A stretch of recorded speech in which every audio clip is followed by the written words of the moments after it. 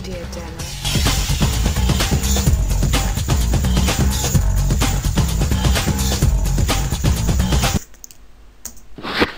Hello and welcome to ibbusinessandmanagement.com. I'm Mr. Burton. Today we'll be running through 3.5 financial accounts, our second installment here. Last time we looked at the income statement, and today we'll be looking at the balance sheet. I hope you're watching this on ibbusinessandmanagement.com. There's a lot of additional information, a few short videos which help clarify a few of the tricky concepts around balance sheets. ibbusinessandmanagement.com, your one-stop shop for everything you need to know and learn for the IB Business and Management course. Okay, let's get going. I hope you learned something today. What is a balance sheet? Critical question. Let's answer it. A balance sheet is a statement of net worth. It's broken up into three sections: assets, liabilities, and equity. A equals L plus E. Meet Joe. Joe goes to the bank and gets a small business loan. The bank gives him cash. On the balance sheet, his liabilities increase by the size of the loan, and his assets increase by the same amount. The balance sheet remains in balance. Joe uses the cash to buy a truck and start his own pizza delivery service. His cash assets decrease, but that's balanced by an increase in his other assets, a new truck. As Joe delivers pizza, the profits are recorded in the balance sheet as retained earnings in the equity section of the balance sheet. The cash from his profit is recorded in the assets section, balancing out. Every month, Joe makes a payment against his loan. He reduces his liabilities by the amount of the payment, and his cash is reduced by the same amount. To find out his business's worth, Joe subtracts liabilities from his assets. This equals the net worth of his business.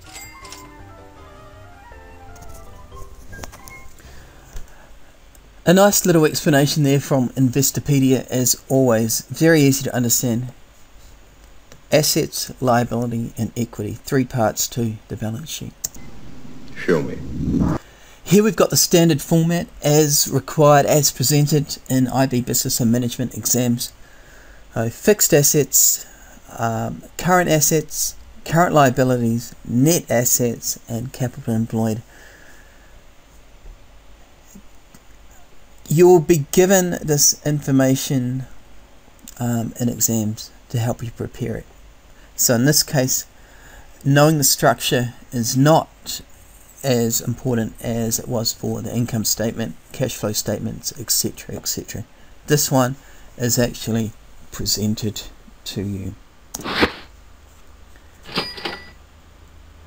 Okay, balance sheets. Now, these are one of the key financial statements that companies are legally required to produce. Why are they legally required to produce it? Because the balance sheet tells no lies. You know what's going on with the company if you have access to its balance sheet. It is a snapshot, so it's that picture in time. Typically a balance sheet is produced for a year, so we get a look at what has happened at the end, or where the business is not what's happened, but where the business is at the end of that time period when they're required to produce the balance sheet. Okay, it's a snapshot. Financial document showing a firm's financial information at a specific date. It shows where a firm's money has come from in terms of capital and liabilities and what it's been spent on, so assets. A balance sheet, because it must balance, funnily enough, it shows the firm's sources of finance, and this is capital employed. I hope you're taking notes here. It shows the firm's sources of finance, this is capital employed, and where that money's been spent, and that's assets employed. Where a firm's money has come from, capital and liabilities, and what it's been spent on, assets. And all this helps to ensure that all monies within the organisation are properly accounted for. Shareholders know that their money, that firm's assets are not being stashed away in the managing director's pocket or for personal gain.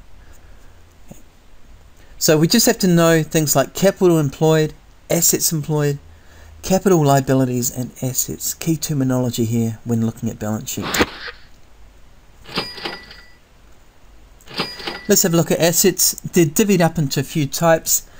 We'll define them to start with. Assets are items owned by or owed to a business and hold a monetary value such as cash or building. Now they can be items that are owed to a business. This is in terms of their debtors. So you make a sale on credit. That person who owes you money is an asset. Assets we divide up into two parts in the balance sheet. Current assets, key time period here, 12 months. 12 months. If it's 12 months or less, we're talking about a current asset. So cash or any liquid asset that's likely to be turned into cash within 12 months. Our three main types are cash, debtors and stocks. Other side, fixed assets. And again, that 12-month period is key.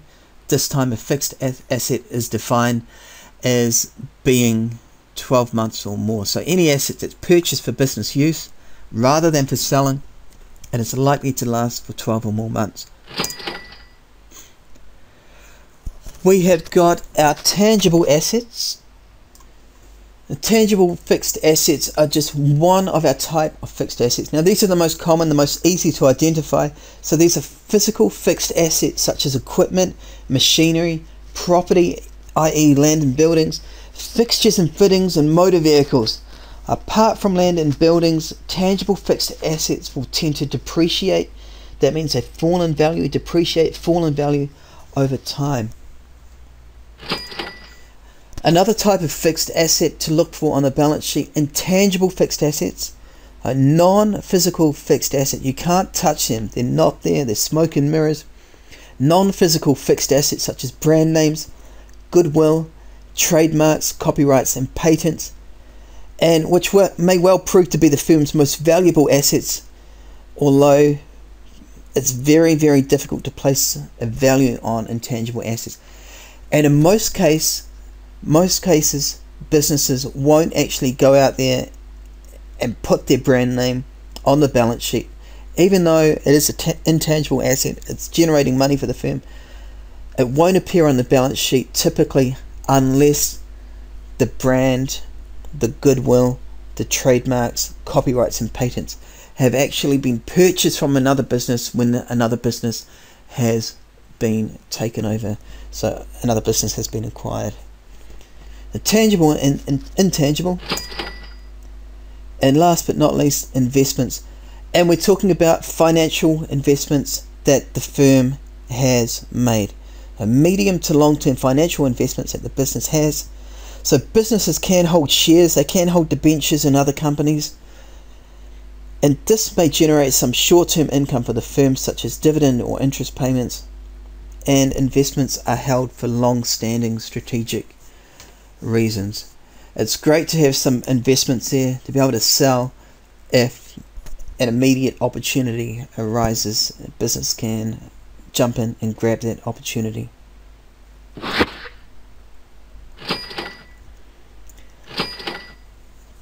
Kind of the opposite of assets is liabilities.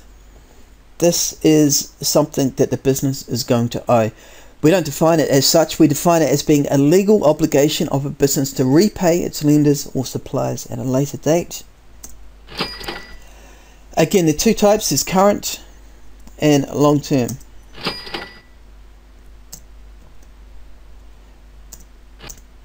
Current liabilities, that 12-month term is key again. So debts that must be settled within 1 year of the balance sheet date. For example, tax to the government, overdraft repayments and loan interest. On the other side, we're talking longer than 12 months, so debts due to be repaid after 12 months. And we're talking about long-term sources of borrowing and finance here. Things like debentures, mortgages and bank loans.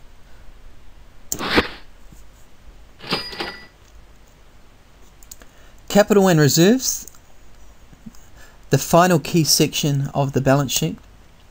What's this all about? Two parts to it. We've got owner's equity, if we're talking about partnerships and sole traders, or shareholders' funds in the case of limited liability companies, both public and private. Right. Under capital and reserves, it's either going to be owner's equity or shareholders' fund. Share capital defined, the amount of money raised through the sale of shares when first sold. So that's key, when first sold, when they were first issued and purchased, not the current market value. Share capital, amount of money raised through the sale of shares initially or subsequently, but at the value of when they were purchased, not the current market value.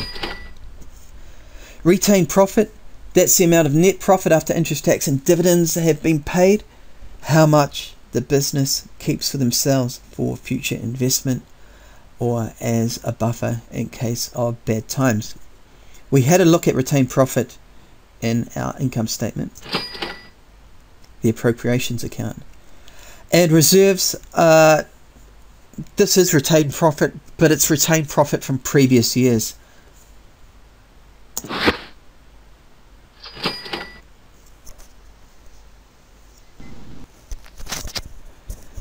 This is what it looks like, the balance sheet, the structure, everything explained. This should be going in your notes.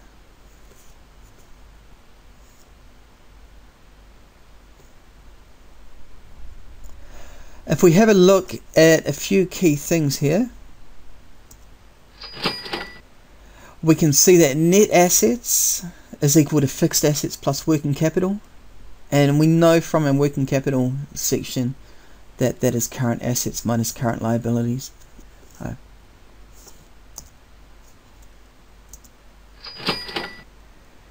Net assets down the bottom part we can see is equal to long-term liabilities and owner's equity. This is where the whole thing balances. Net assets must equal capital employed. If that doesn't happen, we haven't got a balance sheet because the thing does not balance. We can also have a look at owner's equity in terms of that being measured as net assets minus long-term liabilities. Just quickly looking at the structure here, we start with our assets. We start with our fixed assets. Remember, those are those assets which are being kept for a business. They're not going to be sold for 12 months or more. Intangible or tangible are recorded here. Current assets, those three key things that keep propping up, stocks, debtors and cash. Current liabilities, creditors and short-term loans. If we subtract current liabilities from current assets, we have our net current assets. And we know that current assets minus current liabilities is also termed working capital. Okay. And if we take our assets and we add or subtract our net current assets, we have got our net assets. So we can think of that as being our total assets.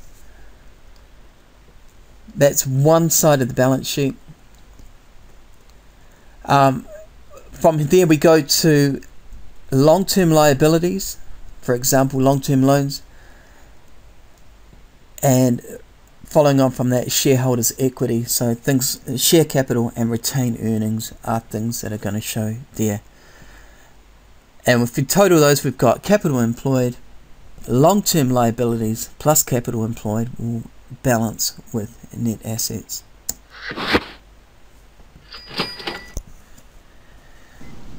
The construction of a balance sheet.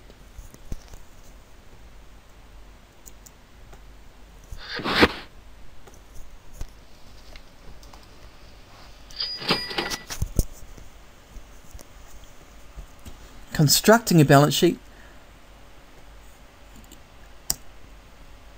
Let's have a look. We'll be given some financial information about a firm here and asked to go away and construct a balance sheet. It's unlikely you'll have to construct a whole balance sheet in the IB Business and Management exam, but you may well have to fill in parts of it, complete certain sections. So let's have a look. We've got some financial information, assets, liabilities, and a few other things happening in a business during the 2013 year. Everything's in thousands of dollars there. Show me. Constructing a balance sheet from scratch.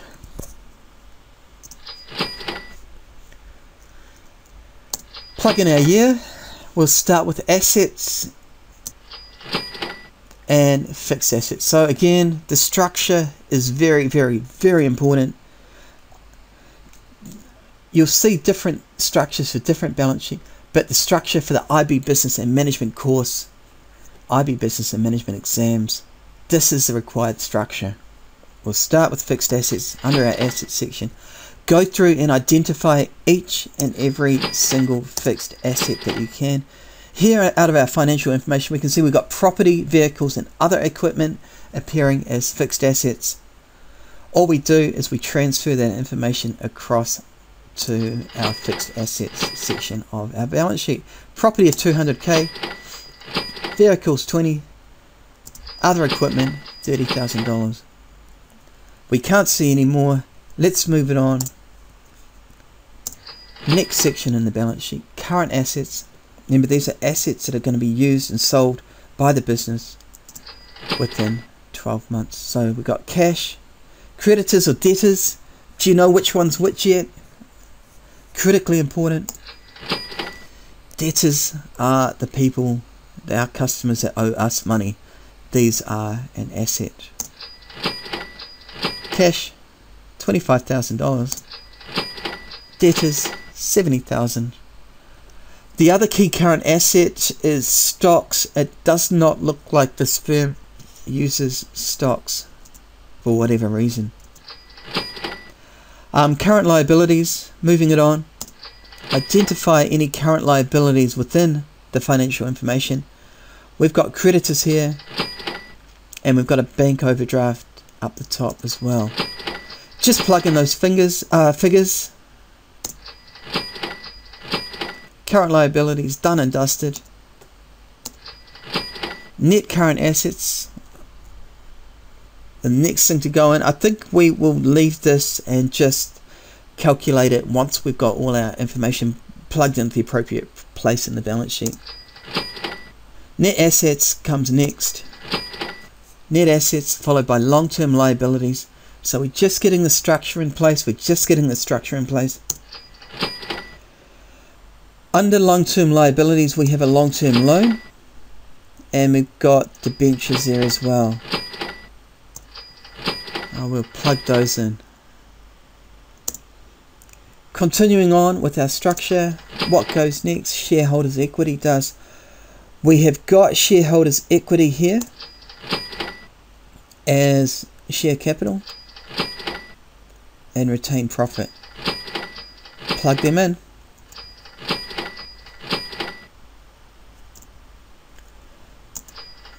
Capital employed is our final amount here. So we have got everything in place. We've got the structure in place. We've plugged in all our financial information. We are going to have to go through and do some calculations now. Right, our fixed assets total to $250,000. Property plus vehicles plus other equipment, our only fixed assets, $250,000. Current assets, cash and debtors, we will sum them as well. Current liabilities, creditors and bank overdraft, these are things we owe, we'll sum those. And net current assets will be the difference between the two.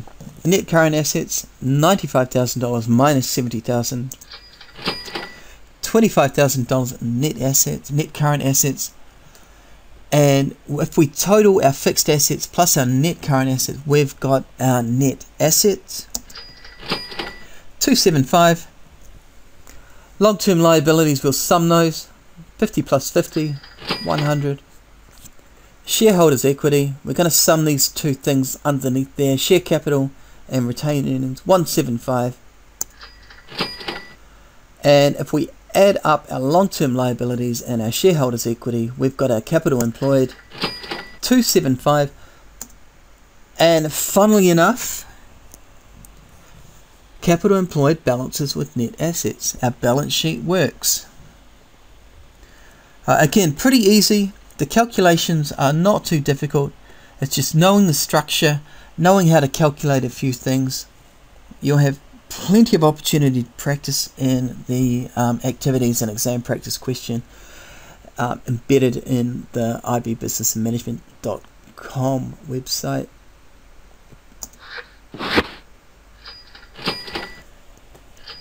And quite common, the uses and limitations of a balance sheet will be asked in exam type questions. Let's have a look at the uses. Show me.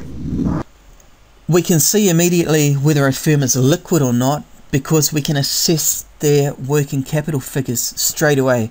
So we can have a look. The information is right there in front of us. The difference between current assets and current liabilities is given as net current assets. We know that net current assets is working capital. We can then assess whether there is short-term liquidity within the business or short-term illiquidity.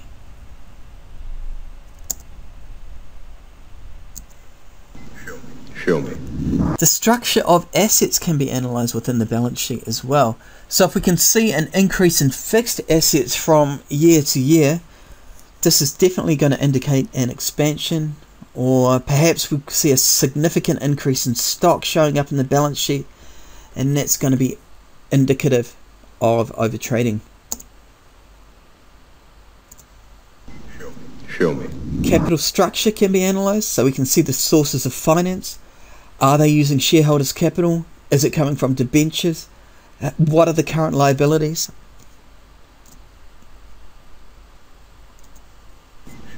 Show me. The firm's capital employed can give an indication of its size, and quite likely, most probably, the higher a firm's capital employed, the greater its market value tends to be. So very useful financial information can be gleaned from the balance sheet. There are limitations though, and you must be aware of these limitations and be prepared to discuss them in any evaluation type question. Show me. Right, there's static documents, there are frozen in time. One period can be very different to subsequent periods. Just be aware of that. Things change in businesses all the time. The balance sheet is static at any one. Show me.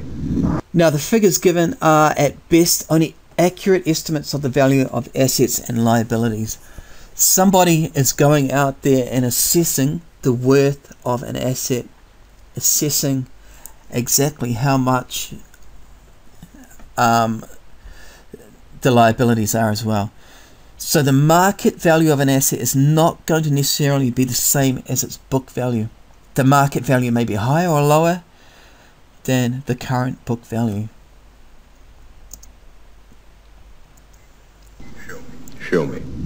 And not all assets, especially the intangible assets and the key value of human capital within an organization, are included in the balance sheet. Sometimes we do see those intangible assets showing up.